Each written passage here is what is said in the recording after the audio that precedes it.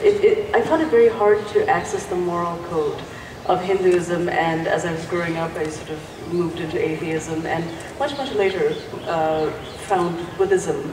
And I feel that it's hard enough when there is a clear moral code.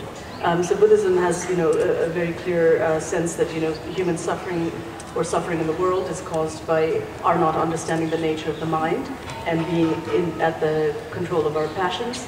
And it gives us, the Eightfold Path, a very clear path to Dharma. Whereas in Hinduism, the path to Dharma is very inaccessible. So I find that it's hard enough to be good when there's a very clear sense of what Dharma is.